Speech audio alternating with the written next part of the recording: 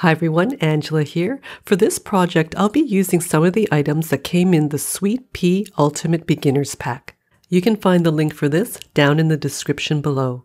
For the outer layer of the pouch, I'll be using their Perfect Pro PU faux leather. It has a pebbled texture in lolly pink. Check which way the leather is not as stretchy, and we'll cut the width of the pouch along this direction. Using the large quilting ruler and a utility knife, I'm cutting 2 rectangles 9 inches wide by 6 inches long. On the bottom of each piece, cut away 1-inch squares. For the lining, I'm using the Sweet Shop cotton fabric. Cut 2 pieces the same size as the outer layer.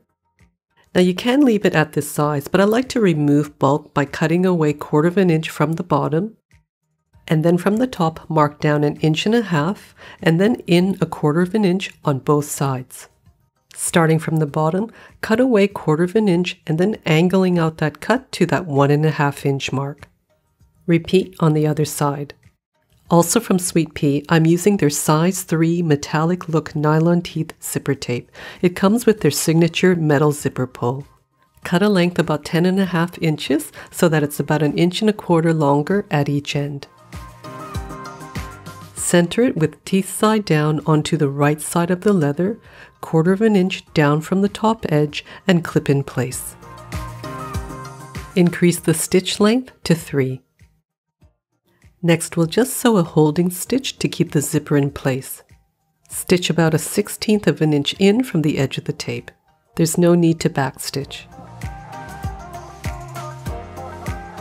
Next, flip the zipper up and place the vinyl pieces right sides together. Match the sides and again have the zipper 1/4 inch down from the top edge and clip in place. Make sure the other side matches as well. Stitch the other side of the zipper, trim all your threads, and then separate it.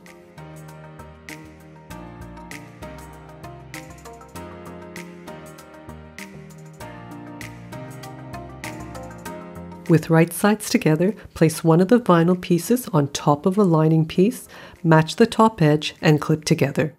Repeat with the other pieces. To sew the zipper between the 2 layers, I'm just using the standard presser foot. With the vinyl on top, have the edge of the presser foot right against the edge of the zipper teeth.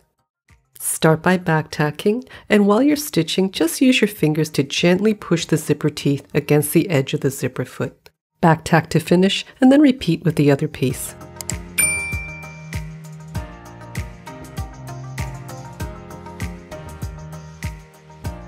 Flip it over so the lining's on top, open it up so that all the seams are to the right. Have the edge of the foot along the edge of the lining. Top stitch both pieces and pull the fabric tight so that it's nice and flat.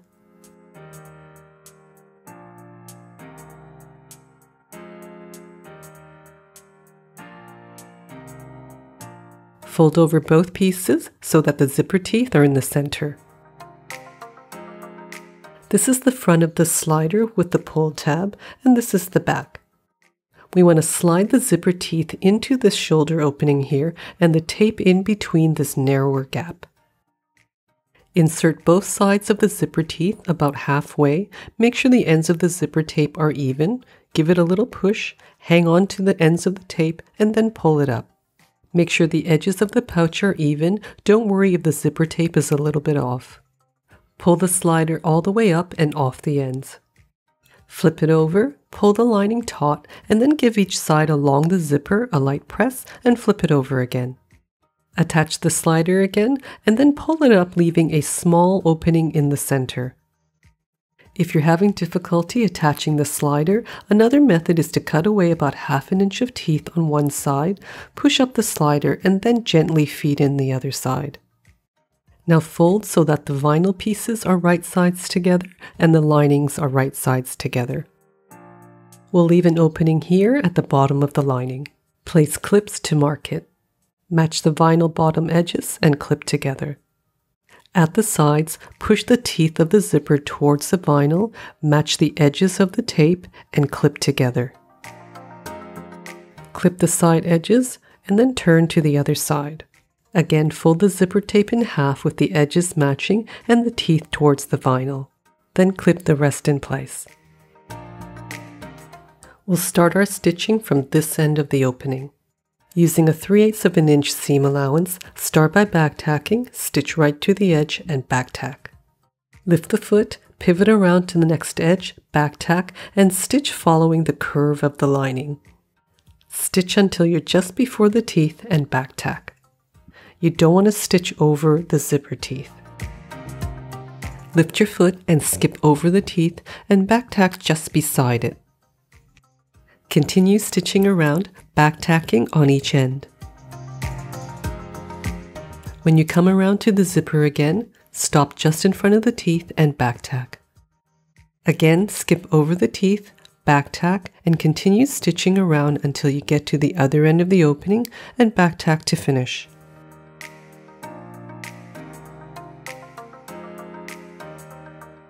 Trim all the threads and just check that the zipper teeth are not caught in the seams. Separate the seams at the bottom of the lining and press open. Flip over and then turn over the other side of the seams and press flat. This is optional. On the bottom of the vinyl, apply double-sided tape to the seams on both sides. Press down firmly and then go in through the opening. Remove the backings a little bit at a time, separate the seams and press flat. At all the corners, separate the sides, match the seams together and clip in place.